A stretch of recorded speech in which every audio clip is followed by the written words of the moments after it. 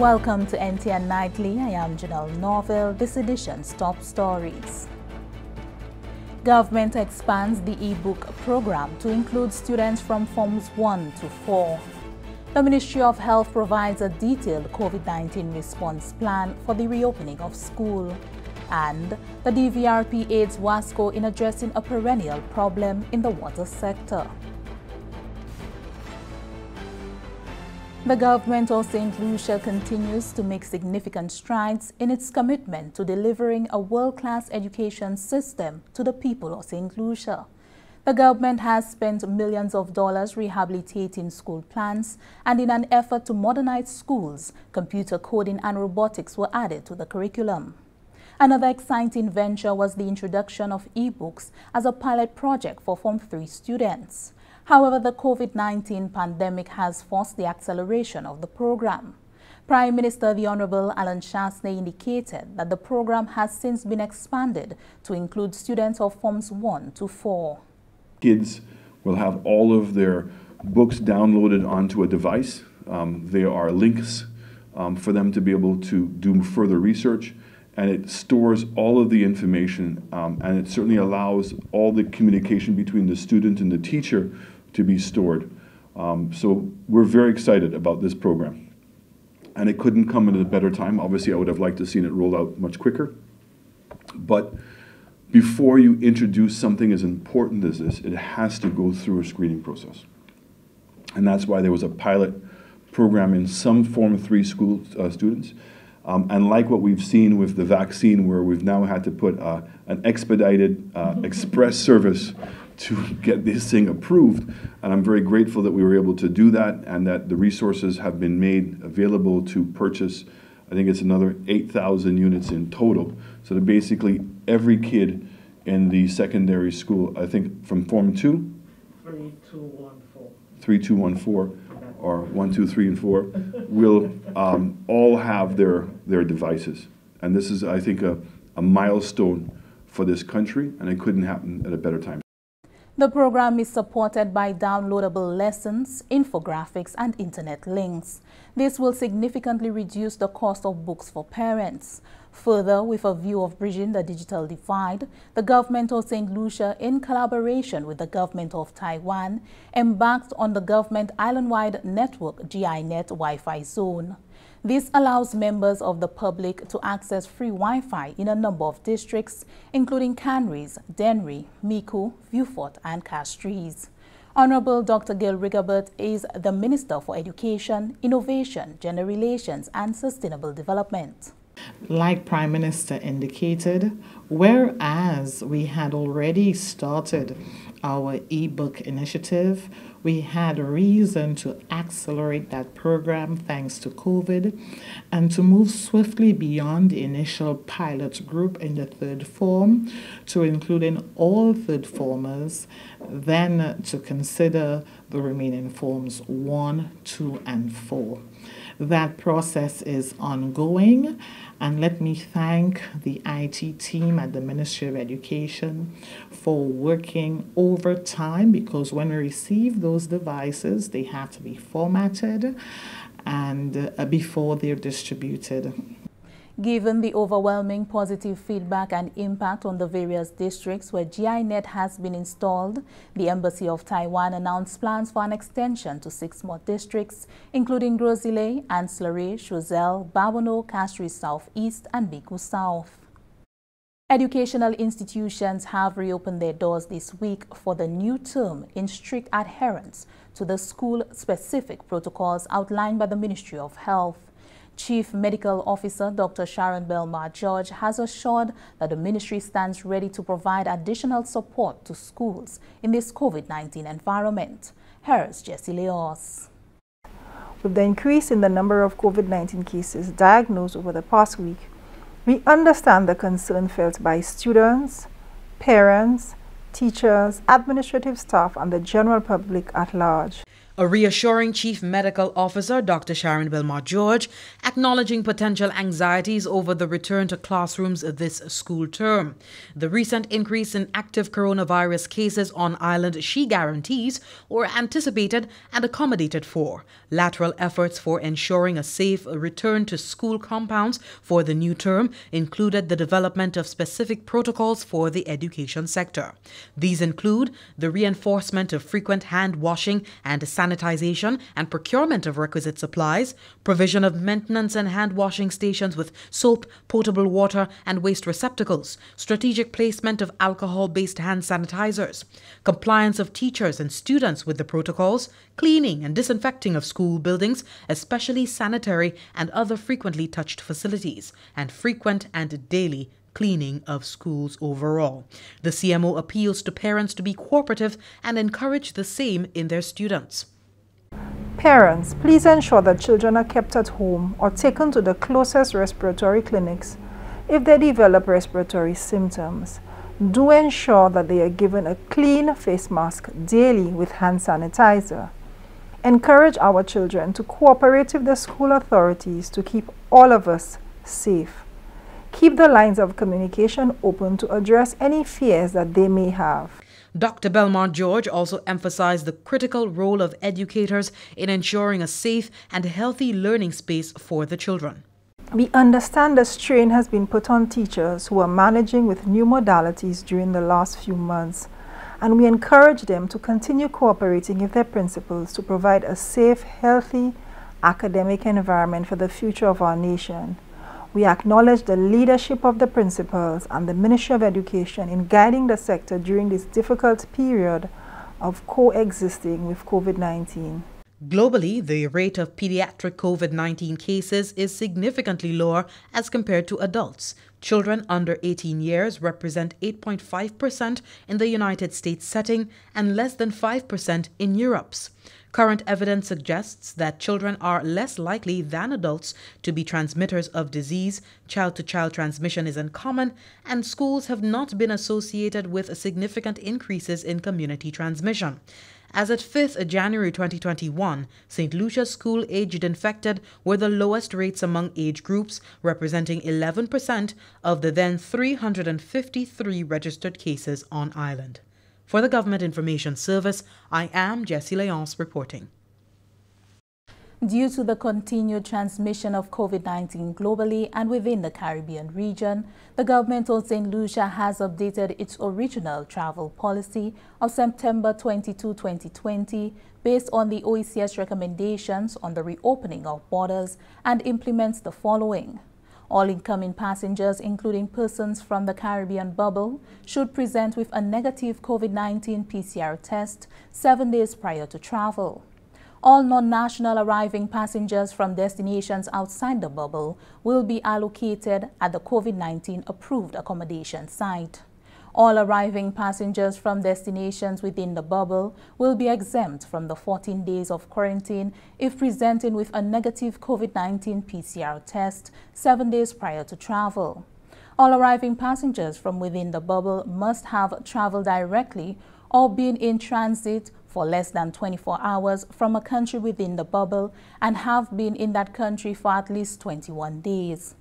All arriving passengers from within the bubble who have been in transit in a country outside of the bubble will be subjected to 14 days of quarantine. All returning nationals from destinations outside the bubble will be subject to 14 days of quarantine. As of January 11, 2020, the following countries' territories form part of the Caribbean bubble: Anguilla, Antigua and Barbuda, Dominica, Grenada, Montserrat, St. Kitts and Nevis, St. Vincent and the Grenadines.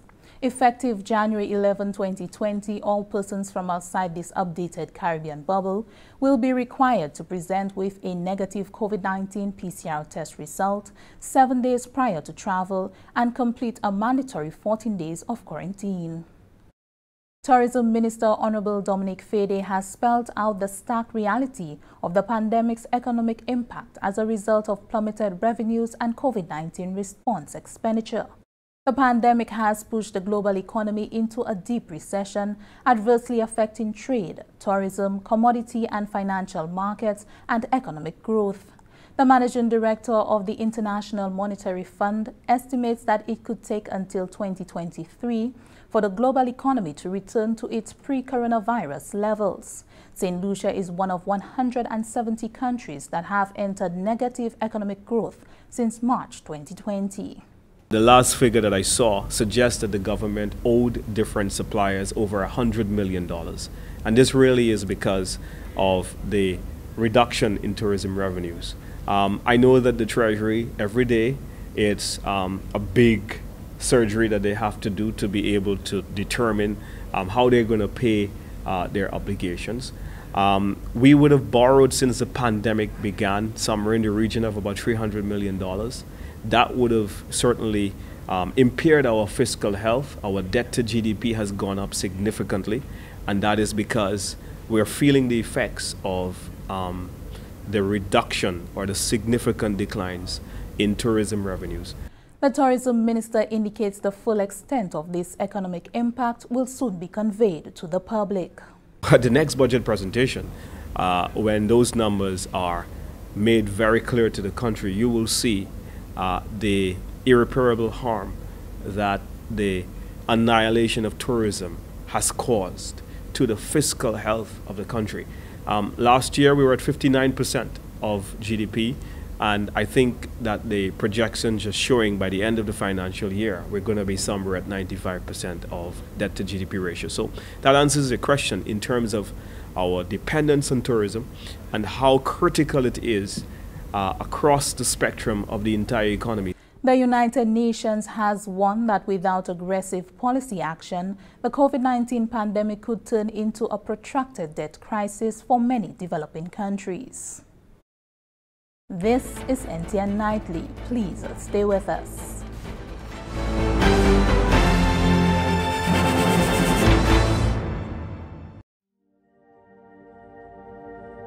COVID-19 is a new pandemic disease as declared by the World Health Organization.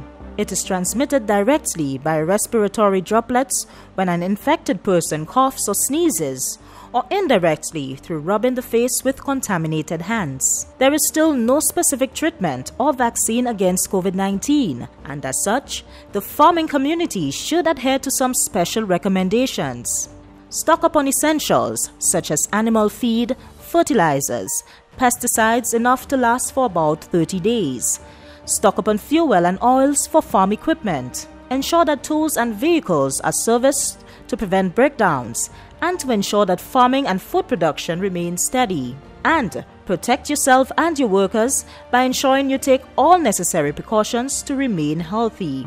More than ever before, your important role as gatekeepers of St. Lucia's nutritional health and food security should be taken seriously. When you exercise these precautions, you not only safeguard your health, but also continue to allow St. Lucians access to freshly grown fruits, vegetables, and other local crops.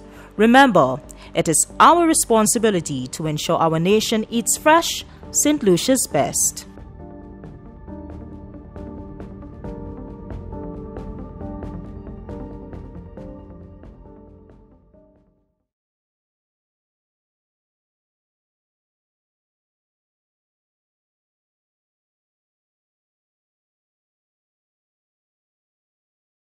Welcome back. The Disaster Vulnerability Reduction Project DVRP continues to support the island's crisis management plan at all levels. Recently, the DVRP collaborated with the water and sewage company WASCO in addressing a perennial problem in the water sector. We've all seen them. Broken pipes, busted main pipes, overflowing drains of fresh water. Precious natural resources wasted. Non-revenue water is water that has been produced and is lost before it reaches the customer. This may be due to illegal connections, misuse of fire hydrant systems, vandalized or bypassed consumption meters, corrupt practices of meter readers, and breaks in WASCO's intake and distribution lines. The non-revenue water situation was causing WASCO to lose more water than it supplies to customers. As most people would know, that WASCO system is old and aging. You do not know what exactly the demand is. A lot of the non-revenue water figures, say we're at 55%. So it's basically saying that you're losing 55% of the water that you're producing, and that's 55, well, it'll be more than 55% of our revenue. If you know what you're producing, which areas the demand are, what's necessary, because some places we send too much water, some places we don't send enough water. The Disaster Vulnerability Reduction Project aims to measurably reduce vulnerability to natural hazards and climate change impacts in St. Lucia. This includes various activities related to institutional strengthening and training, as well as the execution of several civil works projects to retrofit or protect national assets. The DVRP has responded to WASCO's need for an acute reduction in non-revenue water. 1.1 million EC dollars of funding was provided through the World Bank to procure and install special meters that would allow WASCO to better monitor the supply of water in their distribution system. We have two aspects of the meterization. You have the meterization on the consumer end, the consumption end, and you have the meterization on the distribution end, which includes treatment and abstraction. There's some aspects of the meterization on the treatment and abstraction point where we burn energy in terms of electricity through pumping. And if you abstract water and you pay you consume energy to produce and treat that water, you need to account for that revenue. With the new thrust towards significant reduction in non-revenue water, WASCO has divided its distribution system into a series of smaller subsystems or district metered areas, for which non-revenue water can be calculated individually. These smaller district meter areas are hydraulically isolated so that the volume of water within each area can be calculated. These new meters serve one other vital role. This is the chemical room used for the dosage. These are the 2 meters that come in on the tee-off or the split-off from the main 8-inch line. And you have 2 meters that each goes to 2 different separate chambers for treatment. This is a display for each chamber. And the electronic, this is a magmeter, which registers the amount of water coming in for treatment. So each meter has a separate display to show the volume coming in for treatment. So we know how much is going in, and then we know how much is treated and what's going out for distribution.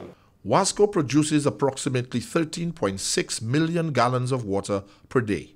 Of that, 7.4 million gallons were being lost daily, thus severely and negatively impacting the company's efficiency and, by extension, the cost of water to the final consumer. With assistance from the Climate Investment Fund, the European Union, the World Bank, and the DVRP, the efficient and sustainable supply of high-quality water to commercial, industrial, and domestic users at an acceptable pressure with minimal loss through leakages will be a reality for the company, with benefits to all households. This $1.1 million investment is also a vivid example of cross-agency collaboration for the achievement of measurable reductions in man-made and natural vulnerabilities. From the Government Information Service, Rajvaro Lawrence reporting. The Transport Division, Department of Economic Development, Transport and Civil Aviation has been directly impacted by the novel coronavirus COVID-19. In an effort to reduce the risk of further spreading this disease, the public is informed that a deep cleaning exercise has been scheduled at the northern extension of the division located in Union Castries from the 11th to the 15th of January 2021. As a result of this, all in-person services will be suspended during this period. Services remain accessible at the division's southern extension and via DigiGov e-services platform, digigov.govt.lc. The division can also be contacted via 468-4951 or email address transport@govt.lc. That brings us to the end of NTN Nightly. Join us next time at 7 p.m. with a repeat at 7 a.m. You can also catch up with us anytime on the St. Lucia Government Facebook page or YouTube channel. I am Janelle Norville.